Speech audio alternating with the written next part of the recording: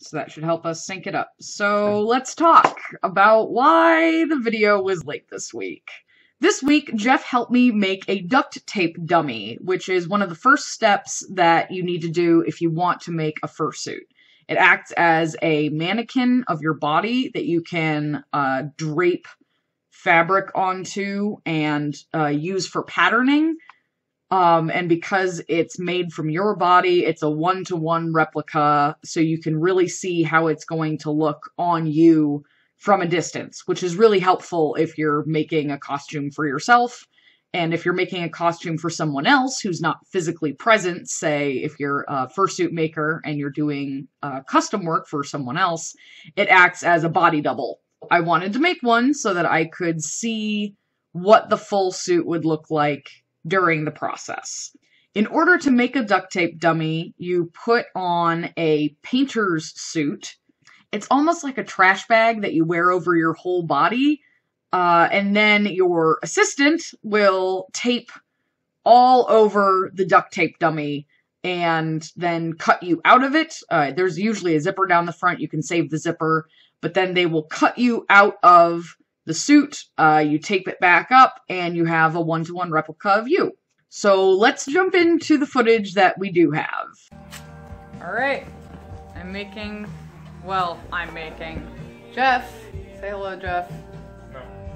Jeff is making a duct tape dummy for me. I have to stand here, but he has, I think, the harder job. Jeff doesn't get to talk to the camera anymore because of some things that he just said. So I'll check back in once we're done with the hips. We're doing this technically the second time now. The first time we tried the crotch of the suit is too low. Yes, the crotch is very important. When you're making a garment, you need to have give in the armpits and in the crotch because that's where you have a lot of range of motion. If you think about hips and shoulders, those are your ball and socket joints. So you need a lot of room. So they need to be represented accurately on the body double, or else you will have weird gaps where, like, from here to here, there would just be a straight piece of fabric, and then when I put my hand down, it would drape and wrinkle strangely. So to avoid that, you really want to get duct tape as close under the armpit and as close up into the crotch as you can when you're doing this. Obviously, you don't want to cut off circulation. You don't want a wedgie or anything like that, but you want it to be close. And we had trouble with that. Okay, so I have the suit, painter suit on. I have a duct tape belt this time, which we're hoping is going to solve some of the problems that we ran into. This is my assistant. I'm his assistant in this. This is Jeff. You want to say, do you want me to use a different name? Do you want an alias? If you're annoying, I'll start swearing. Then you can't use the audio. Okay. So he's rad and being very helpful, and I'm very thankful for his help. So I'm gonna keep standing here and checking in occasionally with the selfie stick to see his process and progress. Right now we got the legs are starting to get taped up. Some really exciting stuff is happening down in my crotch. Your lizard egg and We'll check in later. I've been tearing off strips of tape for him and handing them behind me. So, because he's back there now. Clearly he hates this job. Duct tape undies. Yay! This is where we ran into problems last time. It was okay. It was my fault for not explaining it better and not, yeah, just that. This is really just that. I didn't expect this to be difficult. And that's my fault. So there's a little more finesse to making a duct tape dummy than just sticking tape on someone wherever. It's best if you take the length of tape and you put it over top of a section where there's a curve. So if I was doing this on my shoulder, I would want a piece of the length of the tape to go over top of my shoulder. And then you would want another piece of tape to crisscross over top of it. It's like a shoelace. You want lots of X's where you lay the tape sort of like that over top of itself. So all of the ends are covered and you don't end up with just layers of tape, because then you can end up peeling up the whole layer at once by accident. And you really don't want that. You want all of your duct tape to be stuck down. So you want them in a semi-random pattern, and I didn't explain that when I asked Jeff to help me. It's also a little difficult to work with the trash bag material. Once you stick something to it, you cannot peel it back up. It just rips at that area, which we discovered on the first one that we did. Okay, I distracted him with a quick treat so that he wouldn't freak out. But we have most of a leg done. Put my tape. Butt shot. We got a cat. Hi, kitty. Meow. Good boy. Okay, we have pants. Check it. Check the pants in all of their glory. Okay, this is why we don't have a whole lot of footage.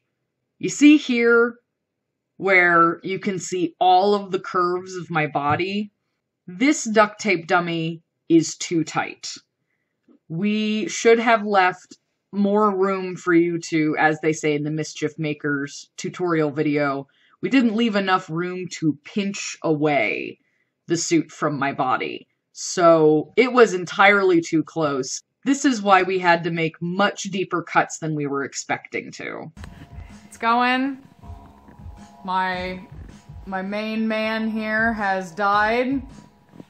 Rest in peace. No, don't tape your glasses. You need those. Rengar has moved to the couch where he is hunting my measuring tape. And we're moving on to the torso. So I'm gonna have to stand up straight with my arms out. We're almost done. We weren't able to film from... I don't know what I expected, to be honest.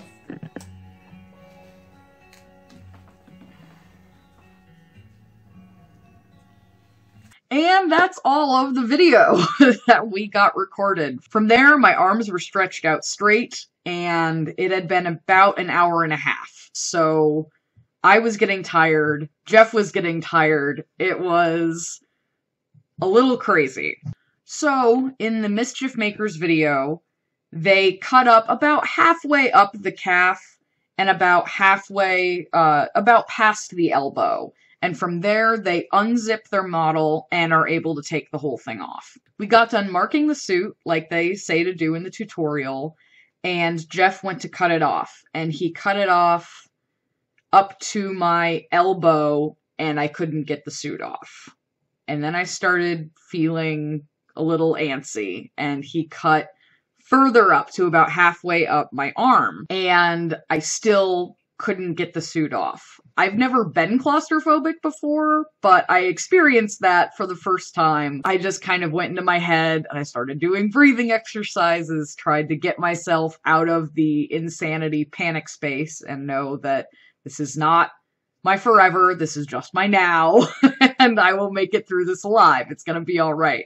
I was still kind of panicking, so that didn't work. I said, okay, let's do it halfway up the other arm. So he cuts it halfway up the other arm, and it's still not working. I start getting upset, and I tell him, I'm like, just cut it off. Just cut it off. I kept repeating it at that point. So he ended up cutting through the hood to get the whole thing off of me and stripped it off. And then I relaxed my elbows, which were really strained at that point.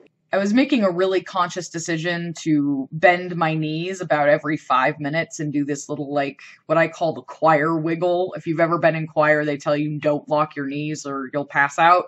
So I knew not to lock my knees, but I did lock my elbows, and they were very painful by the end of it. So there was no need for us to get the suit as tight as we did. It would have been fine to make, and if we just got it close and there was some gap room there, that would have helped, because as it is now, I'm going to have to add a little extra give somewhere in the suit so that it's not skin tight to me, and I think I accidentally created a little more work for myself that way.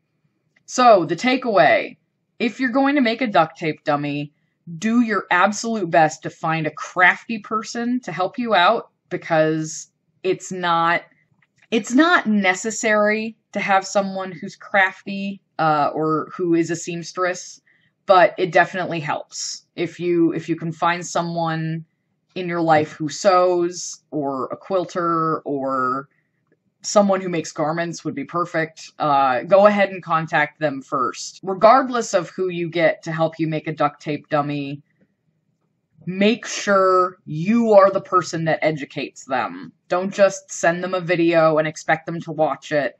Explain what the whole process is beforehand. Make sure you have your fabric scissors or EMT scissors to cut you out beforehand, and expect to be standing for quite a long time. It'll be okay. Don't panic. And I hope your suit making goes well if you choose to make one. And if you were just here to hear what the heck happened to me on Thursday, now you know. Thank you so much for watching. I'll be back next week. Bye.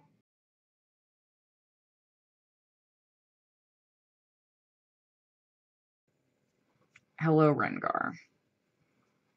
Have you been fighting with the dog? Is that why your head is wet? You're a good boy.